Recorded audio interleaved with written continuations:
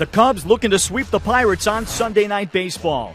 Bottom two, already leading 1-0. Jamison Tyone pitching, making his third career start, and Javier Baez starts a sign of things to come.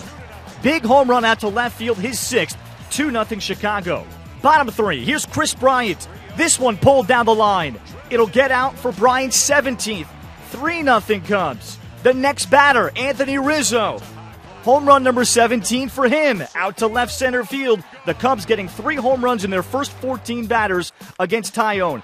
Bottom 6, what a story. A.J. Schugel on in relief for Pittsburgh. The first pitch Willson Contreras sees in the majors, it's gone, a home run. He got a curtain call. Bottom 7, now 8-4 Cubs. Addison Russell with a man on. For good measure, adds the Cubs' 5th homer of the night. It's his 6th. 10-4 Chicago. They go on to take it by a 10-5 final. The Cubs make it 8 out of 9 against the Pirates this season. Monday, the Cubs start a series with the Cardinals. John Lackey making the start. He's 7-2, facing St. Louis for the 3rd time this season. Pittsburgh hosts San Francisco with Jeff Locke on the mound.